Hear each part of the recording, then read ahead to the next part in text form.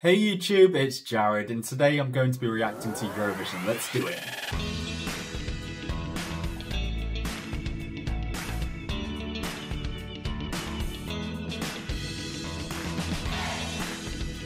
Before we get started, if you want to keep up to date with my reaction videos, don't forget to hit the subscribe button. Please and thank you. Today, we head over to the United Kingdom.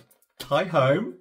Where they have internally selected Olly Alexander to represent them with the song Dizzy. You might recognise Olly Alexander as the lead singer of the group Years and Years. They had moderate success in the United Kingdom and Europe. The group disbanded and Olly continued to make music under the name Years and Years, and I think now he's just dropped it completely and it's just going to be Olly Alexander. I'm going to say something controversial yet brave. I really wish that the United Kingdom had a national selection again to see who would represent us and not just keep internally selecting.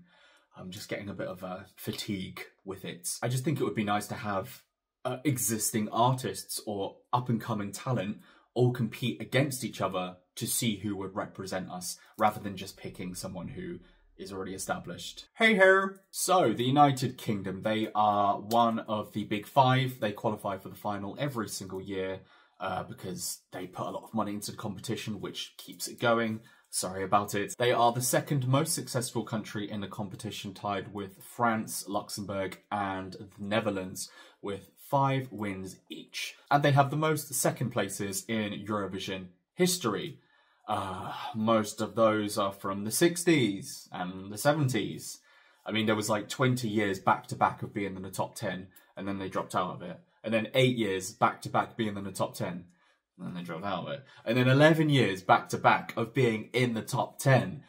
And since then, it's not. Since the turn of the 21st century, they've been in the top 5 3 times. 3rd place 2002, 5th place 2009, and 2nd place in 2022. I'm not going to lie, there was a string of really bad results for the United Kingdom until 2022, when Sam Ryder got a 2nd place, and it was mind-boggling to watch that happen in real time. We are hoping to continue that luck and to maybe get another top 10 here. And maybe the popularity of Olly will be enough to kind of push us to the left side of the scoreboard. I don't know. It really does depend on the entry, and I think that's what should matter. Let's see if Dizzy is enough to get the votes. Let's go. Moroccan oil. So this is... Oh. Straight in with the synth. No breaks for us. There's a place where we break the line. Make it a circle redefined. Okay, so we instantly came in with this synth sound, clear inspiration from the sound of the 80s. Almost very close to Pet Shop Boys' It's a Sin. That sounded, you know, straight away, I kind of got influence from that. Nice steady beats. Let's see where it goes from here. Beautiful gardens, eternal flowers. You know the way, so take me there. Won't you make me dizzy from your kisses? Will you take my hand and stay? Very Sia-esque music video, I think. We're getting Chandelier Part 2 with this. I can see what they're going for with this already. I'm kind of on the fence with it at the moment. But I do like the nod to the sound of the 80s, which, you know, is the greatest decade of music ever. That's interesting. That's really nice, the this rotating set that we have here.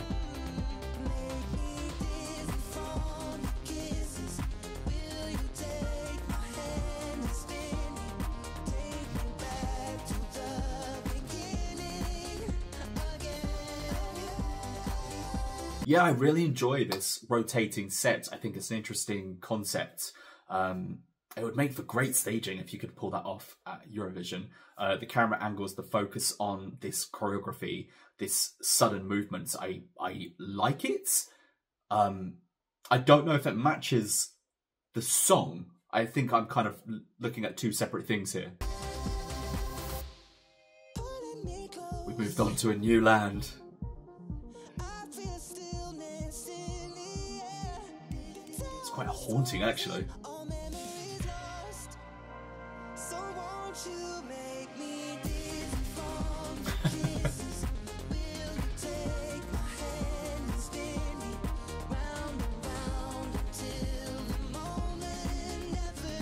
I think we've opted for more of a physical theatre as opposed to contemporary dance, which I'm not mad about. I think that's a good idea. If it's pulled off well, it looks great. I think with the set, especially in this second area we've gone to, it's quite haunting, which, again, I think it looks fantastic. I just don't know if it matches with the song.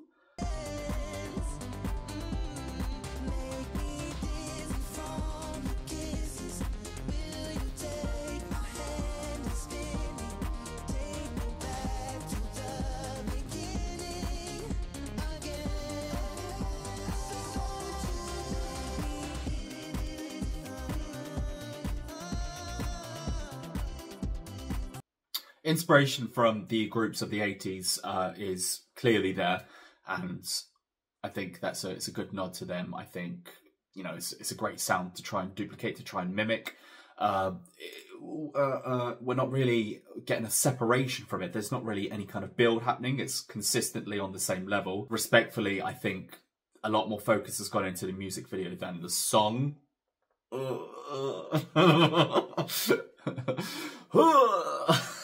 But I think I do like it.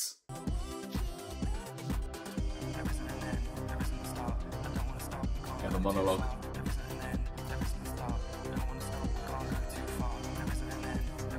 Rather short monologue. So won't you make me dizzy from your kisses?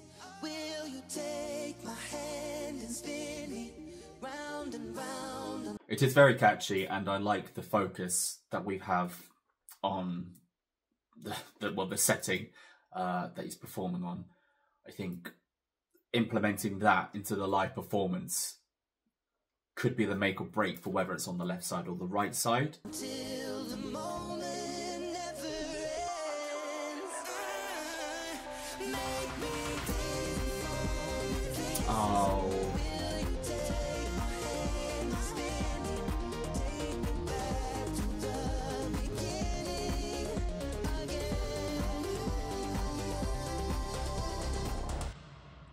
I'm a bit gutted towards the end. I really thought we were going to get a bit of a oomph moment, but we just kind of got a toned down head voice final note. It's nice. It's very catchy. It's very on brand for this artist as well. I think it is a good pop song.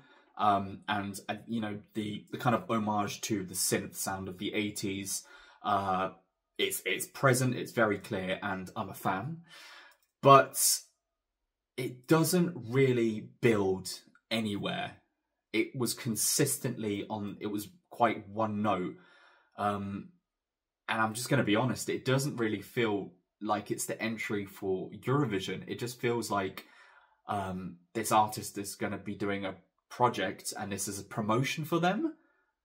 It feels more like a promotional opportunity than this is the entry to represent the United Kingdom for Eurovision. That sounds really bad, but I'm looking at this, I just listened to this and I'm just not feeling anything from it. I don't feel like that's the winner, that's going to win, this person's come to compete. I think die-hard Eurovision fans such as myself, when you look at something like this, it's, are you taking it seriously or not? And I know the whole competition is supposed to be about fun, but when you deep dive into the songs and the artists and the countries, and when you actually go in there and look at it from a different perspective, I just don't see this on the level I expect the entry should be. It is a great sound, and, you know, I can't really say anything until I see the live performance of it, and that could change everything, as it does in Eurovision.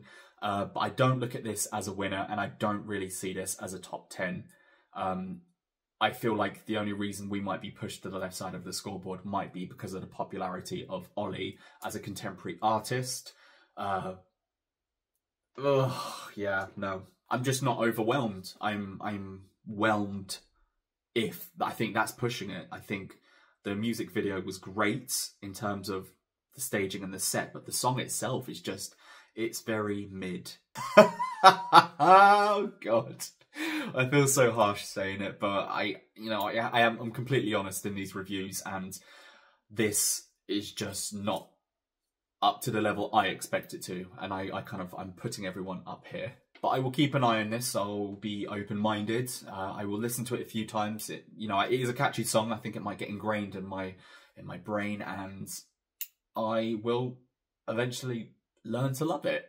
Maybe. But it will come down to the live performance, and that could change everything for me. I might see it and say, okay, that's a winner. Probably not. But I wish Olly all of the luck when performing it, and good luck to United Kingdom. That's what I thought of the United Kingdom entry. What do you guys think? Are you a yay or a nay for this? Really be honest with me. What do you think about the song, and what do you think about the staging, the set, the lighting, all of the production behind that? Do you think they work together? Am I going crazy here? Let me know down there in the comments. And as always, I will see you on the next one. Take care, guys.